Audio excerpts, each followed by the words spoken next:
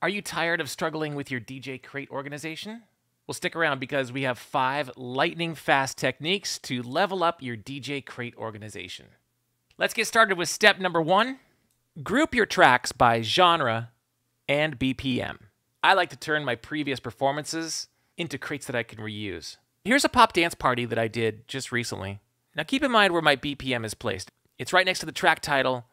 To the left of it is key, and I just moved the comment field to the left of everything else, and this is where I put my energy column. Now I do this so I can have a quick gauge as to what tempo I'm in, but I can also look at other factors that I can bring in to make the mix even more flawless. Step number 2, eliminate all low bitrate files. Low bitrate, the quality of sound in a song. If you're going to keep any song in your collection, I'd love to personally have you at 320 kilobytes. You might want to question anything lower than that. Either replace or purge. Now, in most DJ software, there is a bitrate column, but deleting the songs, let alone replacing them, can often be tricky. We have a simple low bitrate finder. See which low quality songs you have, purge the song, and find a higher quality version with our record pools or various streaming resources. When speaking of purging, here's step number 3, deleting your duplicates. Sometimes we just have way too many tracks, and oftentimes we grab multiple versions of that track. Now here's one simple quick tip to go about it. Open up the folder in which you have your music, columnize the file name. This way you'll be in alphabetical order. If you see 2 songs that are similar to one another, you can delete. Careful when you do that though, because you might lose that in a previous crate.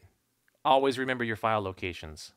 But if you want to kill your duplicates for good, that's one of the benefits to step number 4 in our lightning fast techniques for DJ crate organization. I want you to consider one folder location for all of your music. This may seem like a mountain of work, and we're going to make it a little less challenging for you now by doing 2 things. We're going to take all that music stored everywhere and put it into one folder, thereby instantly deleting duplicates. Let me show you an example. I'm going to copy one of these songs. I'm going to paste it to my desktop. Now, if I were to bring this song back in, your operating system is going to say, are you sure you want to have it in the same folder? And that's the beauty of keeping most of your music in one folder, because anytime it detects a duplicate, it's going to ask you if you really want to keep it in there or not. Before we get to our final step, take a moment, click subscribe. All we ever do is talk about music organization, DJ tips and tricks, and what hits you need to have in your crates.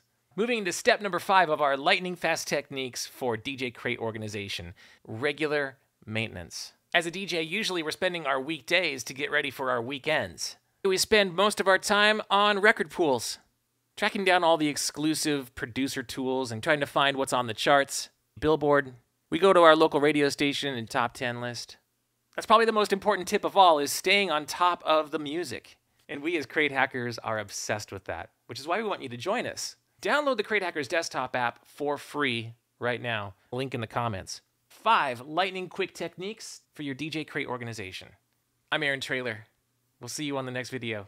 Happy hacking.